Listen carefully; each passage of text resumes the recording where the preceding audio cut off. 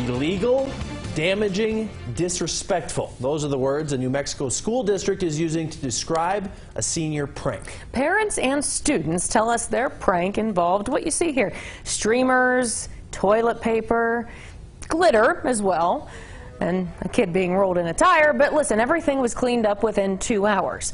However, now some of those students could be facing criminal charges. Brianna Wilson has been looking into this reported vandalism. Brianna, what's going on here?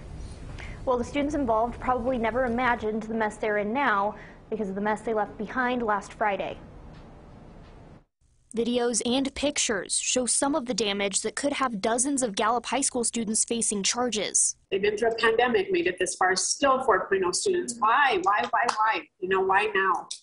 So close to graduating. And according to a report the school filed with the Gallup Police Department, the students caused $0 worth of damage, with no items identified as broken, but more as trashed. Some students say they tried to clean it up before the night was over. So me, Kayla, and a lot of other athletes went into Ms. Hall's office and tried to clean it up, tried to clean up the office. Still, the district handed out some very hefty punishments that parents say contradict district policy. For first offenses, parents should be notified, students referred to a counselor, and suspended for no longer than 3 days. But a lot of the students involved in the prank have been suspended indefinitely. They were supposed to have a hearing with the school board this week, but parents say that was postponed without explanation. In the meantime, students are barred from classes and sports. Alyssa Gonzalez is the captain of the dance team at Gallup High. She says she lost a scholarship because of her involvement in the prank. It's really hard because it was my senior year. I was like, oh, senior prank, it's going to be fun. I didn't damage anything. You know, I didn't have the key to get in. And they just keep trying to charge me as a criminal. And I'm not a criminal. It just hurts. Like, when they're trying to accuse me of things without showing me evidence, without telling me, without questioning me. We tried to get in touch with the principal of Gallup High and the McKinley County Schools superintendent. Both calls went straight to voicemail.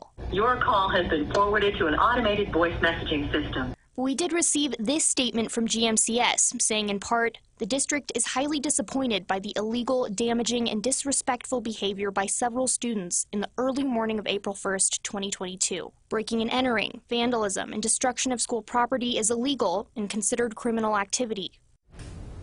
Oh, the district statement also, oh, sorry. No, Brianna, I mean, you know everything that's going on with this. Yeah. You were starting to mention there, I'm glad you did, because it mentioned graffiti. I mean, that's different than what we saw there, streamers and I think books on bleachers and stuff. So what's the deal with that?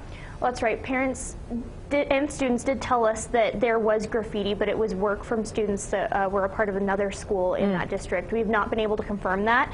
Part of the investigation includes identifying all of those who are involved. Brianna, that statement that you read also mentions breaking and entering. What's the story there? Well, the police report actually says it's unknown how students got into the school because there was no damage to the doors or broken windows. Students tell us school gates and doors were already open when they arrived.